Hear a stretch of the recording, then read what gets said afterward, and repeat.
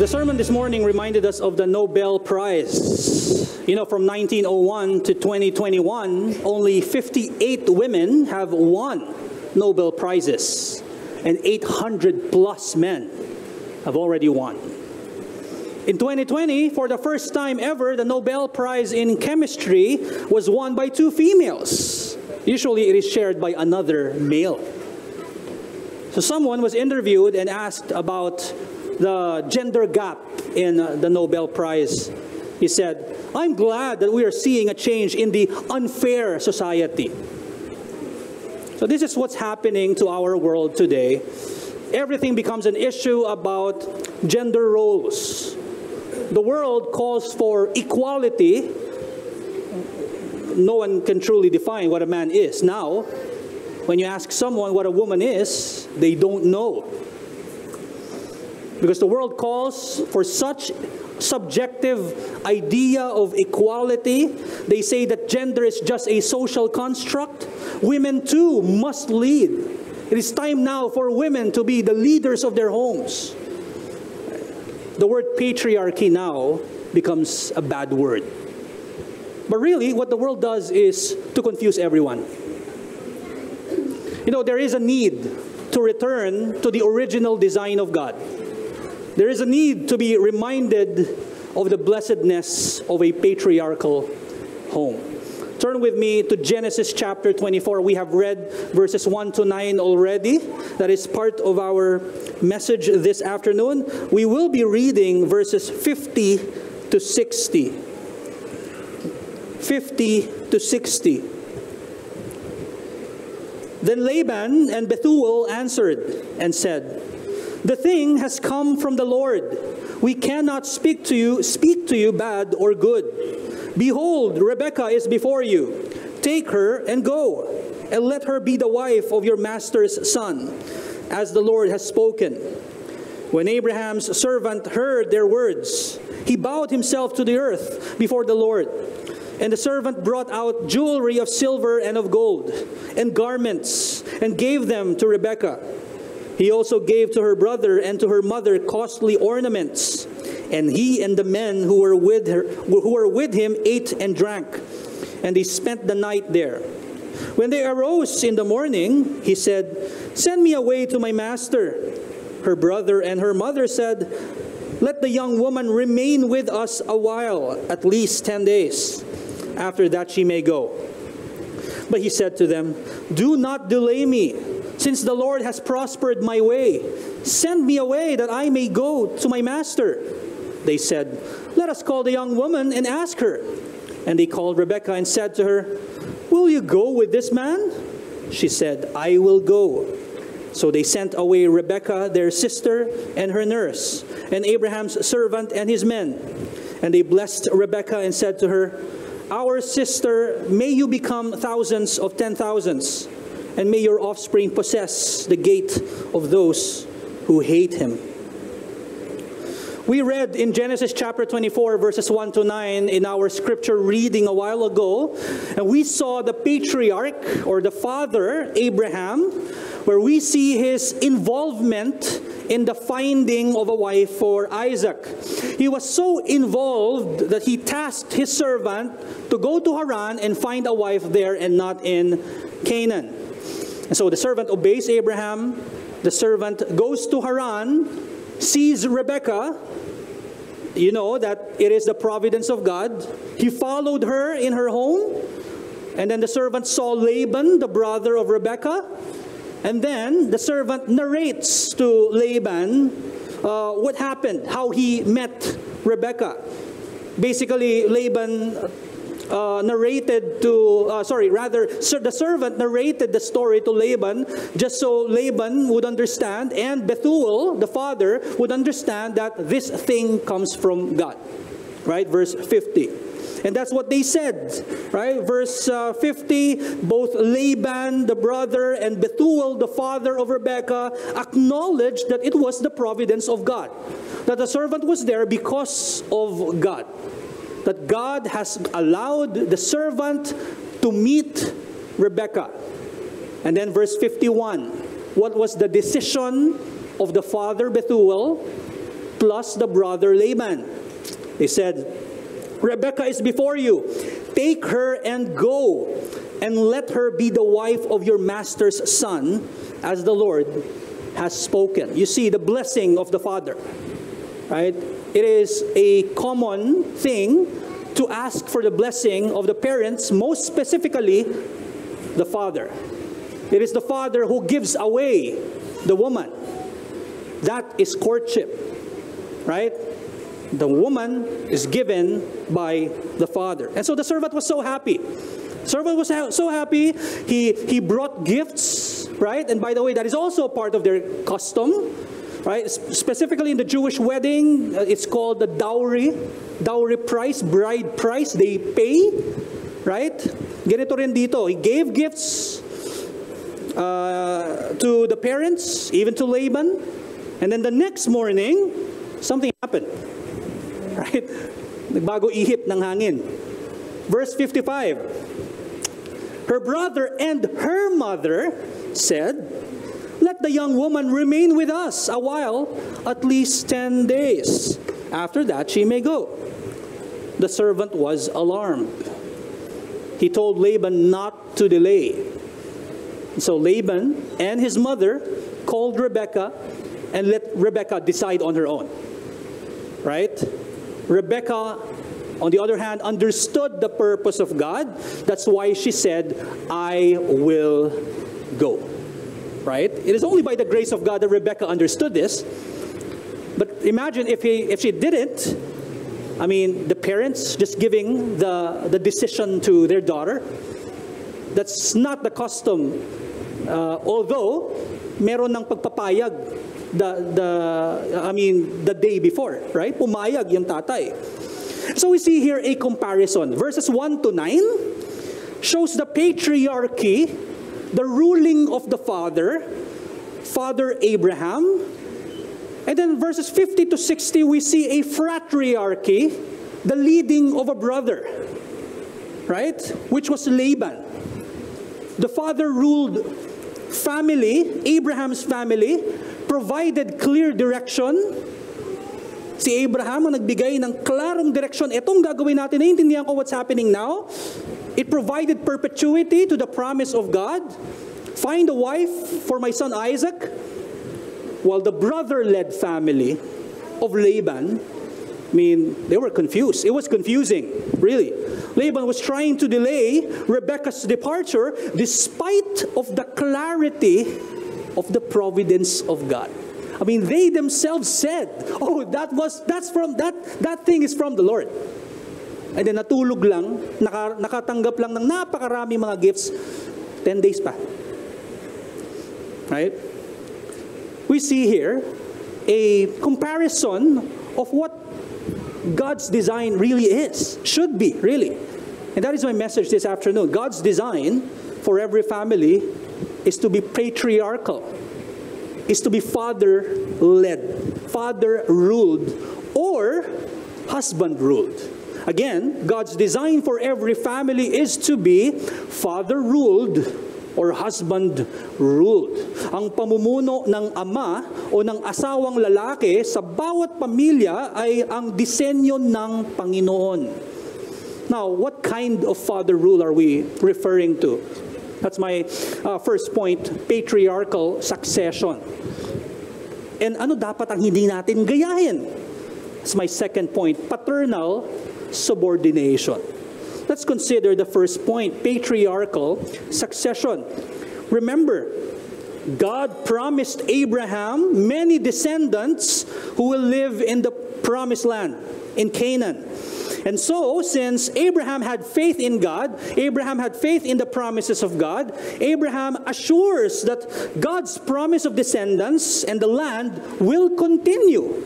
Ina-assure ni Abraham na, okay, ito yung promise ng Panginoon, magpapatuloy ito. Magpapatuloy ang aming occupation of the land of promise. Magpapatuloy, magiging totoo ang sinasabi ng Panginoon na promise na dadami ang descendants ko. Anong gagawin ko? Maghahanap ako ng asawa for my son. That's what Abraham did, right? He was so involved in the succession of his line, of the continuity of the promise of God.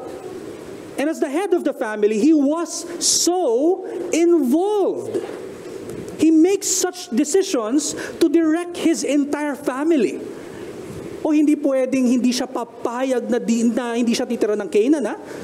Kapag walang pumayag na babalik dito, wag na. You're free from your oath, servant. Right?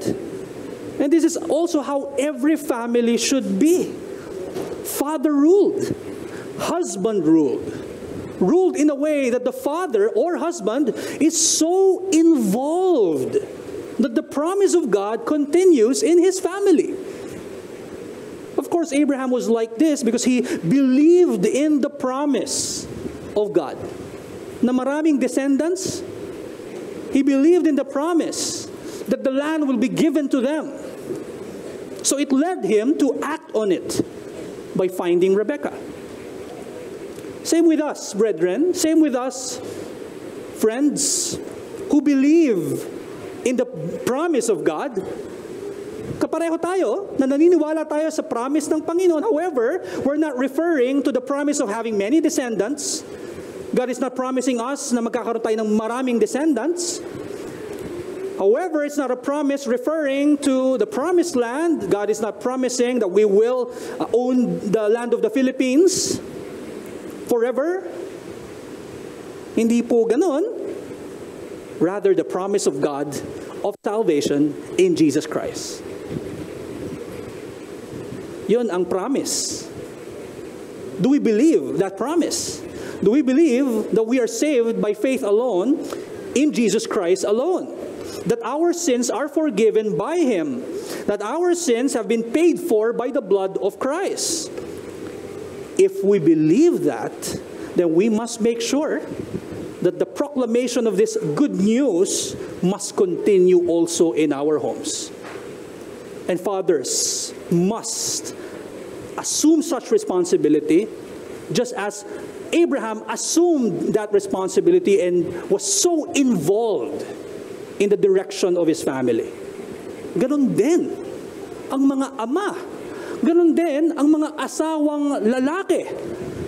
Na dapat sobrang involved tayo sa ating mga pamilya, na dapat nagpo-perpetuate ang gospel proclamation sa inyong mga tahanan. Again, if you believe in that promise of God. But if you don't believe that promise of God that there is salvation in Jesus Christ, if you do not believe such, know that we are all deserving of the wrath of God because of our sins. And apart from God's provision of salvation in the Lord and Savior Jesus Christ, we will receive such wrath, such eternal wrath. But by His grace, He gave us Jesus Christ, who lived a sinless life and died on a cross in our behalf. If you don't believe that, ang call ko sa inyo ngayon is to believe it. Because it's true that you are a sinner, just like all of us.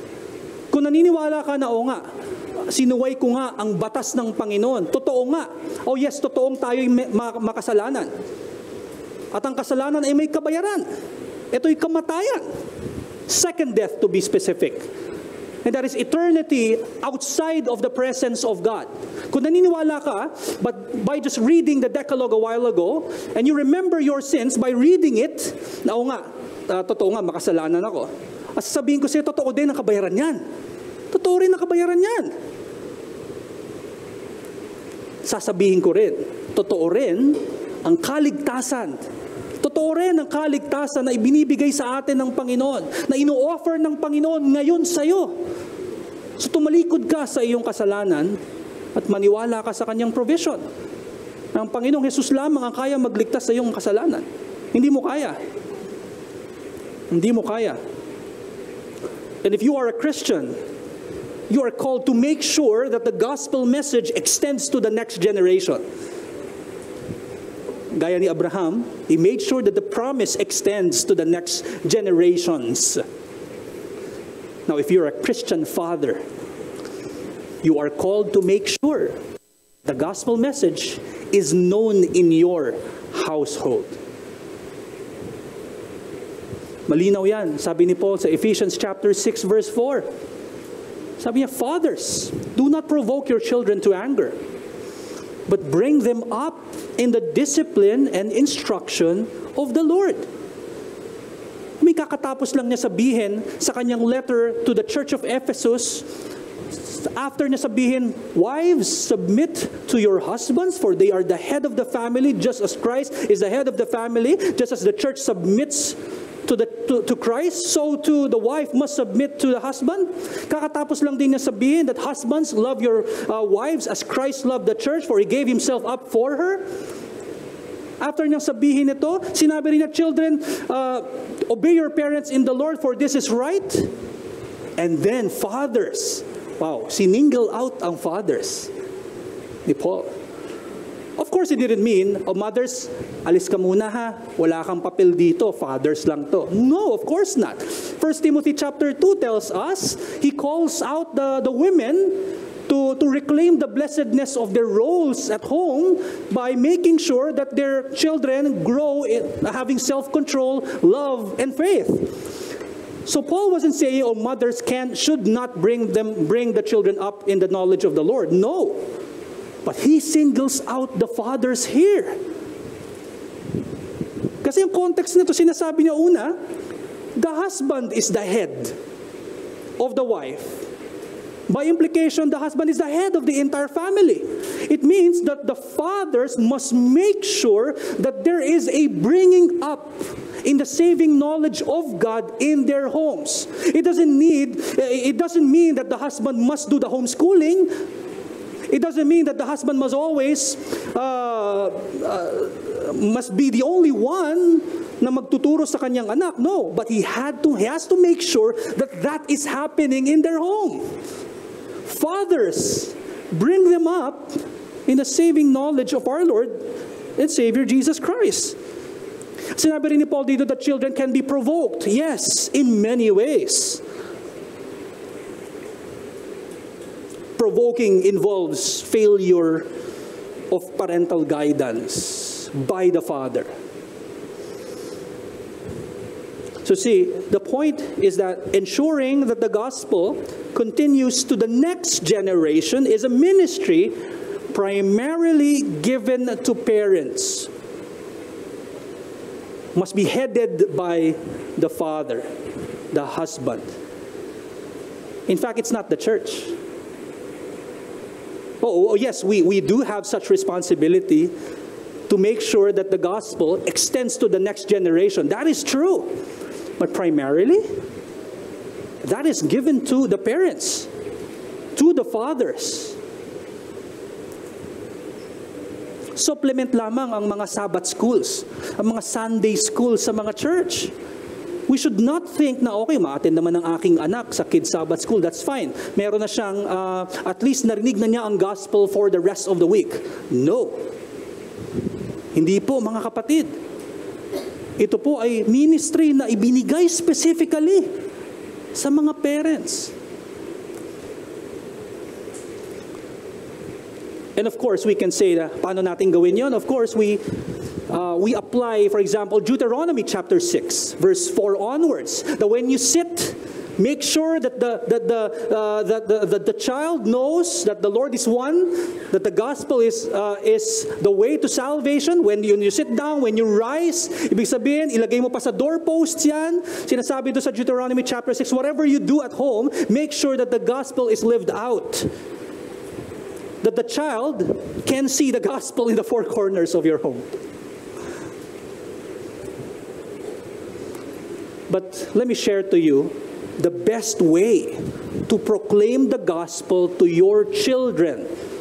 And let us also extend that, being the call is for the fathers and husband ruling in their home.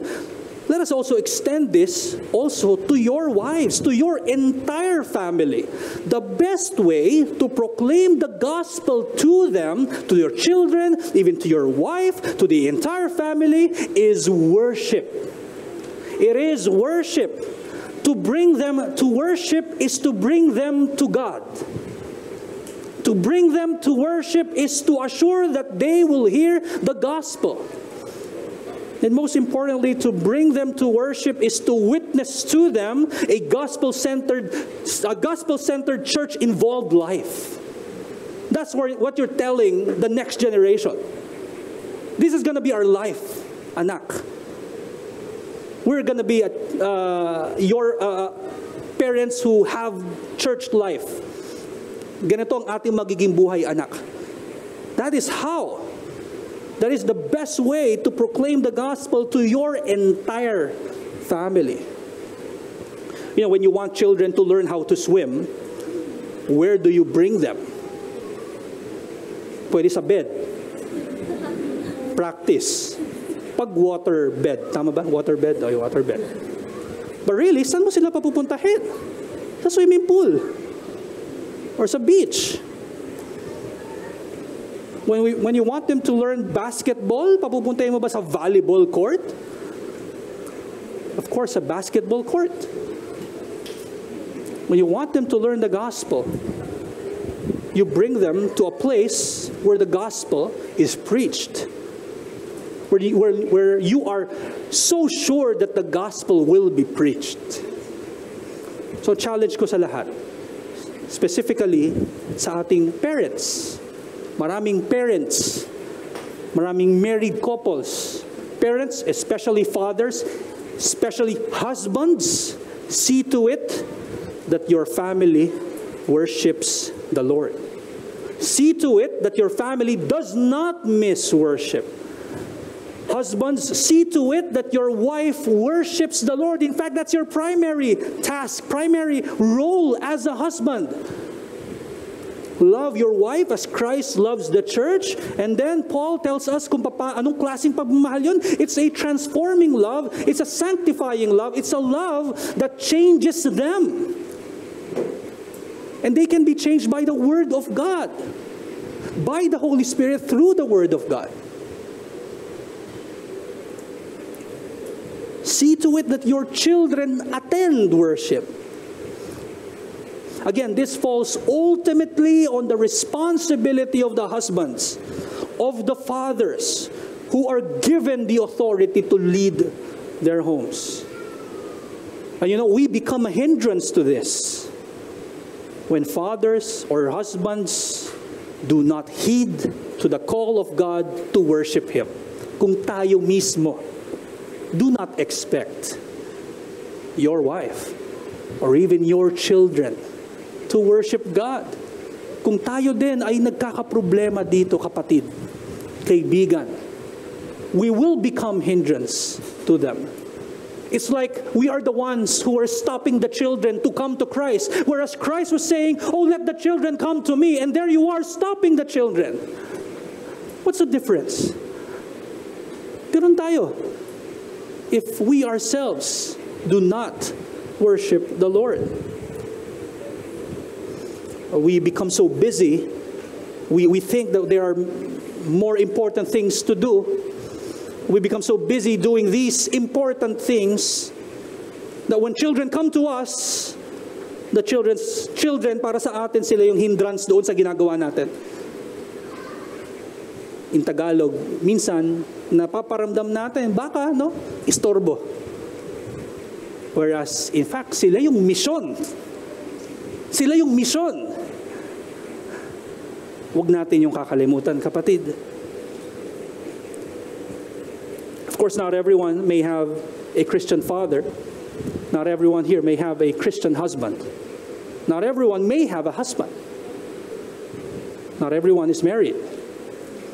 But as church members, you witness also to young kids in the church, too. Singles who want to be married soon at gustong magkaroon ng pamilya, Gusto magkaroon ng anak, ngayon pa lang. Value the worship gathering. Make it something na hindi mahirap na transition from being a single to now being married, yung worship. Because it's something that you have been doing the rest of your life. And then now, there's a change of lifestyle. You're now married. Patuloy ang pagsamba mo sa Panginoon. Alam ko na maraming, I think, ikakasal next year. 2023 is the year, right? The year of, of marriage, weddings. So ikaw ay nagpipray na ikakasal. Remember, if you are the head of the family, you have been given this wonderful, this great authority from God to lead your family to Christ. You know, in the time of the Puritans, sobrang pinahalagahan nila ang family worship, mga kapatid. As in sobra. And they were in a time na talagang persecuted sila. Na may mga time na bawal sila mag-meet. That urged them na mas lalo talagang dalhin ang worship sa kanilang mga tahanan, mag-family worship. No? Ang tanong ko, kailangan ba dumating tayo sa ganon? Kailangan ba dumating tayo sa ganong pamumuhay? Alam niyo, yung mga panahon ng mga Puritans, kagaya nila Richard Baxter, they worship in the morning of the Lord's Day, and then ang next worship nila, Vesper, gabi. Nasan sila ng hapon? Nasa kanyang mga tahanan. Yung iba nagbe-fellowship, wala sa Black Scoop. Sila ay nasa kanilang mga tahanan at nagfa-family worship ng hapon. Bakit? Bakit? Kasi meron silang heart for the next generation, for their children. Ganun na lamang. That they really want their children to know, to hear, and most importantly, to believe in the gospel. If you are a parent, and I know that you are praying for your children, I know. Kung talagang pinagpipray natin ang ating mga anak, anong gagawin natin to make sure that they are dwelling in the Word of God? Worship with them. Bring them to church. Parents, how's your heart for the kids? Fathers, husbands, kayo mismo, do you diligently worship God?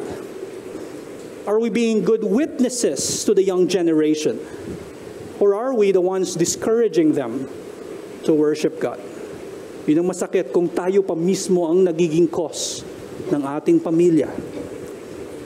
You know, this is the blessedness of a patriarchal home, of a father-led home. God designed it in a way that the parents, specifically fathers, must look to Christ's compassion, Christ's love, and bring their children to that knowledge of love through Christ. Binigyan specifically ng Panginoon ng headship ang ama, ang asawang lalaki, to make sure that that happens. Oh yes, there will be struggles. There will be struggles, of course. Hindi yun madali. That's why the call is for the husband to always focus on the true head of the church, look to Jesus Christ and see what He is like. See His headship. How does He give directions to the church? Fino-force ba niya? Or does He teach them? Does He feed them with His word? Look to our Lord and Savior Jesus Christ. He leads with authority and yet with love. The headship of Abraham is not the only headship we see in this chapter. There are two fathers in this story. We see another father in verses 50 to 60. Second point, or last point, is paternal subordination. Many times it was emphasized in this chapter that Rebekah was the daughter of Bethuel. And then in verse 50, we see Bethuel, the father of Rebekah, together with Laban, recognizing that it was the providence of God that led the servant and Rebekah to meet. Sabi nila, ni Bethuel at ni Laban, the brother, Rebekah is before you, take her and go. Ayan ha. Meron ng word ang father, go. Okay? The servant was so happy, and as a custom, he provided gifts. Verse 53, sabi doon, to Laban, the brother, and to the mother. After makuha yung yes, yung go ni tatay, after nun, binigay yung regalo kay Laban tsaka dun sa nanay. Kinabukasan, after lang natulog, Laban and the mother retracted the decision. They were now asking Rebekah to stay for at least 10 days. Well, Rebekah ended up deciding for herself, for she too recognized that this is the providence of God. I think, again, we have an obvious problem here. Someone's missing. Someone's missing. The father of Rebekah was missing. Bethuel's missing. In fact, he allowed his son Laban, even his wife, to make such decisions for the family. And by the way, marriage was and is a major decision. So again, there's a comparison here. Abraham, who knew that his authority is from God, became so involved being a father, while obviously Bethuel deserted. This is why we must understand that headship comes from God. Abraham understood it. That's why he involved himself. He knew that his authority was not something that he earned. His authority was something that was given, delegated by God himself. Obviously, Bethuel did not understand that.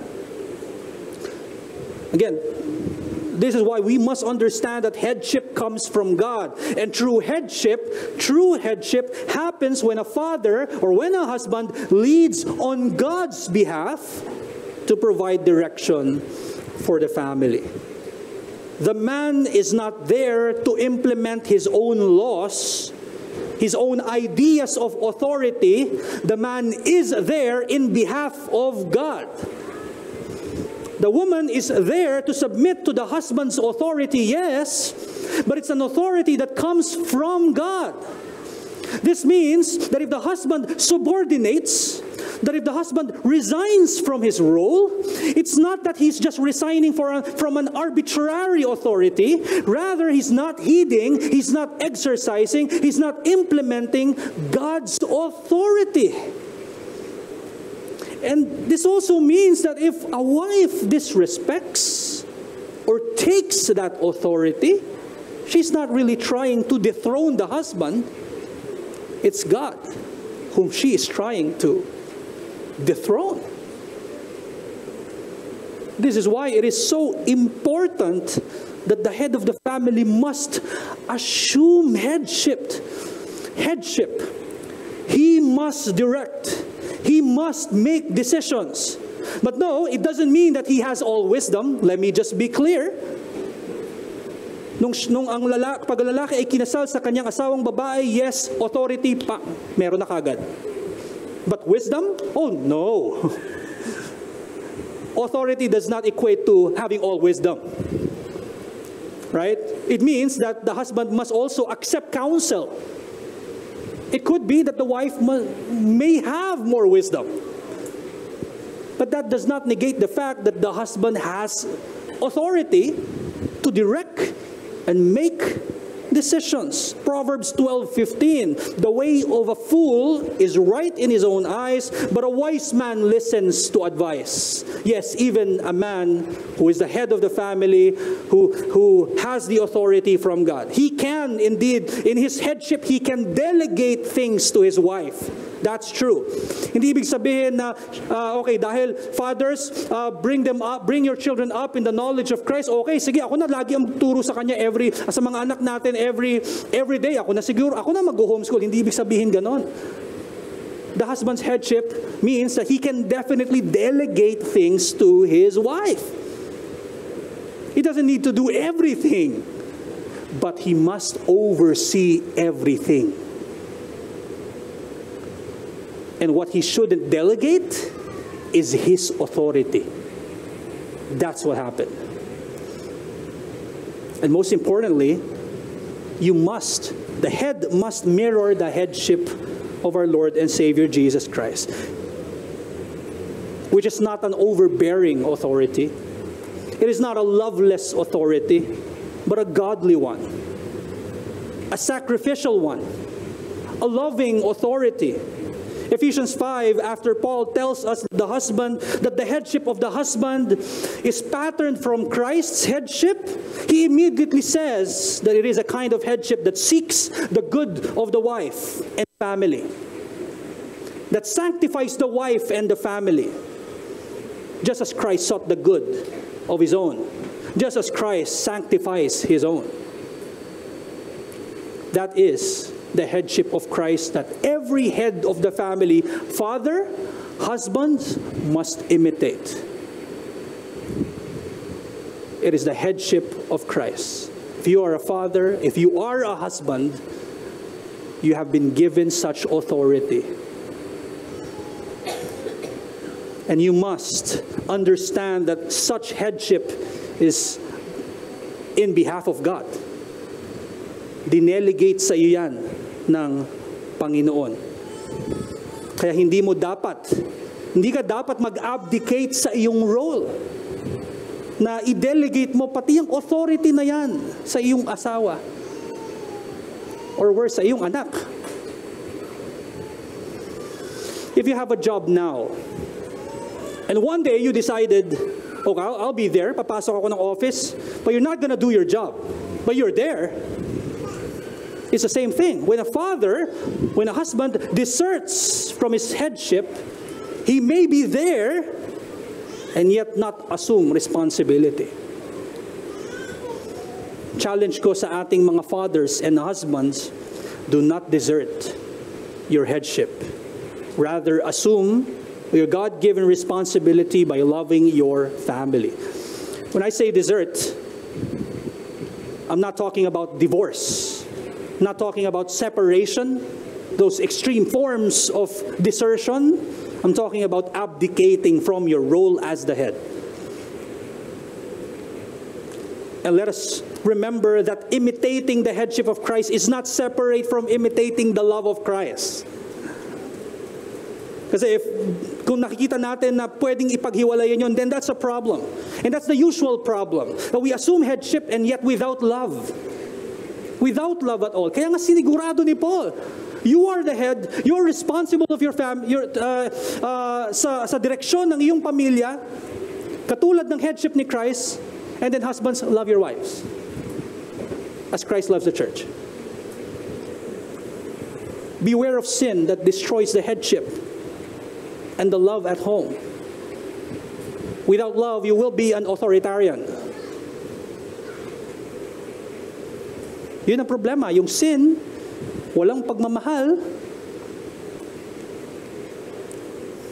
Sabi ni William Gouge sa kanyang book na Building a Godly Home, he said, and I quote, "Where this lack of love is, no duty can be performed well. They that think of love as having little importance show that there is little or no love of God in them at all." End quote. Medyo mabigat yung kanyang sinasabi. If we are patterning the headship, if we think that we are exercising the authority of Christ in our homes, and yet we're not loving in a way that Christ loves the church, feeding them with the word, making sure that the gospel permeates in the household, then we're not really doing the headship of Christ. It's not really the love na katulad ng love ng Panginoon na sinasabi ni William Gouge. We can't separate that. It should be a loving headship, a loving authority. 1 Peter chapter 3. Husbands, live with your wives in an understanding way. Live with your wives in an understanding way, knowing that they are the weaker vessels. Scriptures recognize that the women are the weaker vessels. Weaker in a sense emotionally, right? I mean, even in physical strength, mostly. That's how God designed it to be. And so the husband shouldn't just show na siya ay may otoridad sa kanyang tahanan. Rather, live with their wives in an understanding way, loving the wife as Christ loves the church. So how about us, husbands, fathers? When a wife struggles with unsubmissiveness, and that will happen, when a wife struggles with unsubmissiveness, should the head of the home shout, speak louder, get bigger so that the wife would understand submissiveness? Para maintindihan nila kung sino talagang head ng tahanan na to? Should the husband, at the other extreme, should the husband then desert from his authority and surrender if a wife struggles with unsubmissiveness? Sige, bahala na. Papapray ko na lang. Ganun ba? No. The blessedness of a patriarchal home is that the husbands are called to love the wife like Christ, despite of the unsubmissiveness of the people of God. And by the grace of God, your love for your wife, God may use such love to showcase the gospel at home. Yun yung kagandahan ng patriarchal home. When the family is led by the husband and by the father, it perfectly fits, it perfectly pictures the gospel to your home. But if you're struggling with headship, brother, remember Jesus Christ, who assumed his headship. Remember Jesus Christ, who assumed responsibility by loving his bride. And most importantly, remember Jesus Christ, who did not desert his headship. Remember him who will never desert his headship. Just as Christ gives godly direction in his word, the head of the family must give Christ's directions as well. Just as Christ gave himself up for the bride, the head of the family must give himself up to, must love his wife and his family. If you struggle with this, return to the gospel and stand firm to having a patriarchal home. If you're a single man, pray. Pray. And see the common standard in the scriptures. Understand the headship of Christ. Being a single man, pray that if God wills it, study Ephesians 5, be counseled, be with married men in the church, fellowship with them, learn from them. If you're getting ready to be married next year, if you're a single woman, pray. Read Proverbs 31, Ephesians 5, 1 Peter 3, 1 Timothy 2. Read the scriptures. Be with older women, Titus 2, discipleship. It is the older women who disciples the younger women, teaching them to be submissive to their husbands. Be with the church. Let us be a church that cultivates and that promotes headship in the family, promotes godly submission for wives in the family. Let us be that kind of church. The gospel brings to mind the beautiful design of a patriarchal home. This is why it is so important that we continue preaching the gospel every Sunday, every Lord's Day. Because pag uwi natin sa bahay, yun yung ma-apply natin eh. The husband will love his wife more, and the wife will submit to her husband more. The love grows, the submission grows, just as we are fed continuously of the gospel. It brings to mind the beautiful design of a patriarchal home because Jesus Christ himself is the head who governs God's house with godly authority and love. All fathers and husbands then must look to God, for he is the primary standard of godly fathering and holy husbanding. Let us pray.